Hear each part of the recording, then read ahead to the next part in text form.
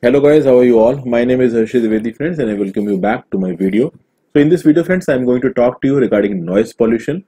See friends, before starting with this video, if you want to watch the Hindi version of the video, the link is given in the description box below. If you want to follow me on Instagram friends, the link of that is also given below. So in this slide you can see friends, this is decibel level comparison chart here. You can see the chart in front of you. Now these data have been taken from the website of Yale University. So many of you ask that from where have you taken the data. So this particular data which you are going to see in this slide, this is from the Yale University website. Now basically what is noise pollution friends? And before knowing about noise pollution, you need to understand about sound. Okay, so sound we all hear, and sound, the unit in which sound is measured is decibel. So this is the two things that you should know. Okay, now before starting, you should know one thing. This 0, 20, 20,000, 40,000, this is frequency and this is hertz. So basically, the frequency of sound waves in which the humans are able to hear, that is a human auditory field, this lies between 20 hertz and 20,000 hertz, that is 20 kHz. You represent 20,000 hertz as 20 kHz. So basically from 20 hertz to 20,000 hertz is the human auditory field. In this range humans can listen. Below this range is known as infrasounds, that is less than 20 hertz. The sound can be heard by elephants, mole. Similarly, if we come to the range of more than 20,000 hertz, so in more than 20,000 hertz, from 20,000 hertz to 40,000 hertz, cats and dogs can hear. However, cats and dogs can also hear the voices of below 20,000 hertz. This green belt shows the frequency range in which these cats and dogs can hear. And above 40,000 hertz till 160,000 hertz, bats and dolphin can hear. And this violet line shows the range of frequency in which these bats and dolphin can hear. But the human auditory range ranges from 20 to 20,000 hertz. Kindly note that in mind that the frequency waves which are being released by avalanches, earthquakes, volcanoes, they come in this category, infrasound friends. So that is why these infrasounds are dangerous, and that is why these animals know that something like this earthquake is coming. Okay, but we as a humans, we don't know that it is coming until it has come on our head. Now measuring the noise intensity in decibel.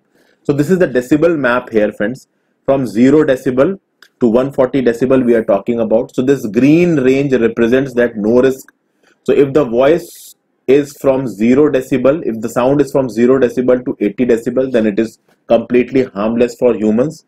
Okay, then if it rises above 80 decibels, then 80 to 90 decibels this harms start. So this is till 90 decibel it is the harmfulness threshold. After 90, the more dangerous effects start, and above this 115 decibel mark, irreversible damage can happen. That is, something bad happens to your ears, then obviously that damage cannot be reversed. It will be a permanent damage. Now let us have a look. Here you can see this 40 decibels is being represented at whispers, but when you're going to see the Yale University data shows that whisper is 40 decibels. Okay, so basically slight differences are there. The 60 decibel is normal voice friends. Then the voice that you are going to see in a playground, in a football match, that is around 80 decibels. Pneumatic drill, many times you will see this JCB machines working, and many times when highway construction is going on, or the metro constructions, metro base structures is being set up, then big JCBs are drilling the ground with this pneumatic drill. So basically that voice is at around 110 decibels. Then the plane takeoff. If you're outside the plane, inside the plane, you don't hear that voice friends, because the sound absorbers are there. But outside the plane, if you are standing, when the plane is taking off and you are standing nearby to the plane, then this voice is around 130 decibel, and it is quite a big voice. Got it? Coming on to the Yale University data, let us have a look. This normal conversation is 60 to 70 decibel. Vacuum cleaner, it is around 75 decibel. We normally use it on weekends to clean our home. Then telephone dyne tone, that is string, that is goes out to 80 decibel. City traffic is around 85 decibel. Walkman at 5 sound level is 94 decibel. jet engine at 140 decibel, above 125 decibels, your sound, your sound mechanism will start paining. So basically this is a decibel level comparison data. So you will see that once you cross this 80 decibel threshold, then the problem will start, and then that noise will convert itself, then that sound will convert itself into noise pollution. So basically noise pollution is an unpleasant noise which may be caused by people, which may be caused by machine, and that noise is particularly annoying to you. It distracts your mind. It may be very painful for you. It can be physically painful, it can be mentally painful, friends. Okay, and many a times in our daily life we hear this problem. For example, I'm just giving an example. If you are living in the Andheri East area of Mumbai, so there is the airport, friends. So when this airport is there, so what is happening, that if you are living to the nearby area of this airport, so these planes are regularly taking off, and the people who are having their flats there, homes there, they are very used to the plane taking off and a lot of voice that this plane produces. So that becomes very discharging and disturbing for the people who are living there. Many times on Sundays when you're sitting at home, if there is a function going on in your locality, then obviously a big sound is there, big woofer is there, a lot of music is going on, so that will also disturb you. So these type of problems we regularly entail. So there has to be quite a good regulation for regulating these measures, so that they can become less and less intrusive for people, for common people, because noise pollution is a big problem in today's world, especially in the metropolitan cities. Now, as I've already told you, that sound is measured in decibel. You should know a very interesting fact about decibel, friends, that if you are going to make an increase of 10 decibel in the sound level, the loudness is going to double. The loudness is going to double. That is, if you are listening a sound at 80 decibel, and suppose you are listening a sound at 90 decibel. So from 80 to 90, the loudness will double. So you can very well imagine that this will become very much, you can say, disturbing for a normal human being. Okay, and if you are exposed to prolonged level in exposure of above 80 decibel, if you are regularly hearing sound above 80 decibel for a prolonged period of time, a permanent hearing damage can occur to you. It can occur to you. When it will occur, nobody knows. It depends upon case to case basis. Also, World Health Organization, the leading medical body, it says that in indoor, inside the home or inside a community or inside an institution, the sound level should be 30 decibels for a healthy living. So for a healthy living, the indoor pollution level, noise level should not go above 30 decibels. So this is you can say, a benchmark which has been given by World Health Organization. Now moving forward, friends, let us have an impact of these noise. Noise obviously causes very much annoyance and disturbance to our sound receptors. Okay, these regular sound level fluctuations, they disturb our mental balance. What are the physiological effects? If you are looking at the physiological effects of these, your blood pressure will get affected, your heartbeat rate will get affected, your pulse rate will get affected, friends. Your blood cholesterol level will get affected, your breathing amplitude will get affected. You can see that a whole lot of effects is being made by this noise solution. So noise pollution is not an easy thing to take. It is actually a big problem nowadays. Okay, this I have already told you, that if you are sustained to longer times of exposure to this noise pollution, that is above 80 decibel or 90 decibel, then it can cause permanent loss of hearing.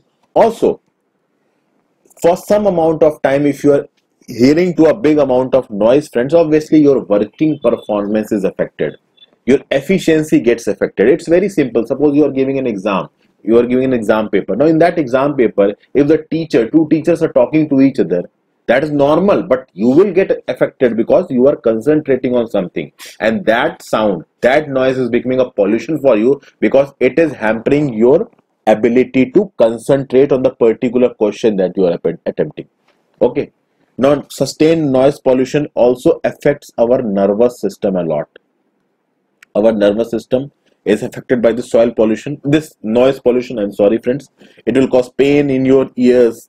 You will feel tired, you will feel sleepy, things like these will happen. You will lose concentration, you will become restless.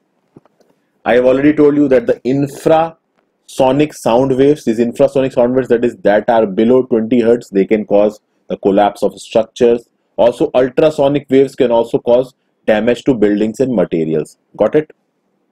Then, what is all that we can do in order to control this noise pollution? Obviously, things have to be regulated. The automobile horns, the automobile horns have to be used in very exceptional circumstances. I will give an example. Suppose you go to Nepal.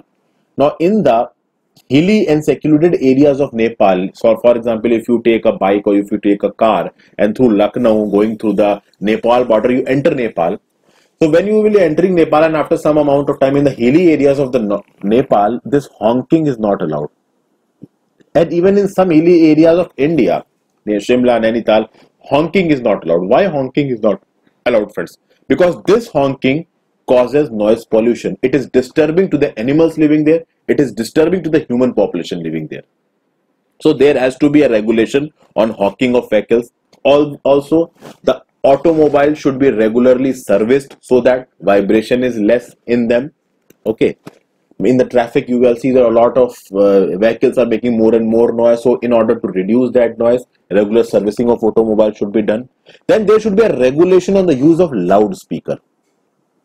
Now, loudspeakers are becoming a problem nowadays, friends.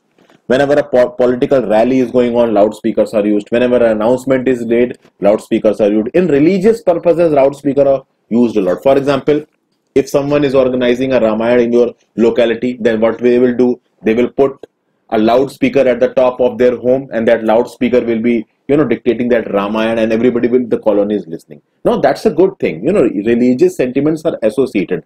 For some people, that Ramayana would be very sufficing. For some people, that Ramayana would be disturbing because obviously not everyone likes to hear it, especially when it is on a loudspeaker. So that may become disturbing.